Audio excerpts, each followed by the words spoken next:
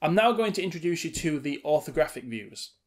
And what they are views that don't incorporate perspective. So as you move things into the distance, into the background, they don't get any smaller, which for 3D modelling is really useful. So in order to get to those views, there are two ways of doing it. You can either click on this icon here, which will take you to the 4 view, or you can tap your spacebar, assuming that you've got all the default Maya settings and you've not changed anything. So I'm just going to tap the spacebar once with my mouse pointer, making sure it's in this view somewhere.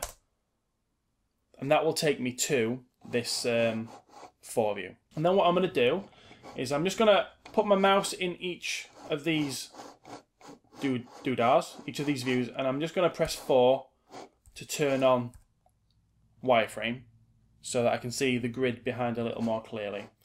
And then I'm just going to see if I can line this up any better. So I'm going to choose my front view, and once my pointer's in this view, I'm just going to tap spacebar, and that will just make that full screen. And actually, I'm pretty close already. There's not much closer I can get it. So I'm quite happy with that. So I'm already pretty much on the ground. But the best way to make sure that you've got it exactly on the ground is just with basic maths. We know that the cube we've created is 10 units high, and we've created it at 0, 0, 0.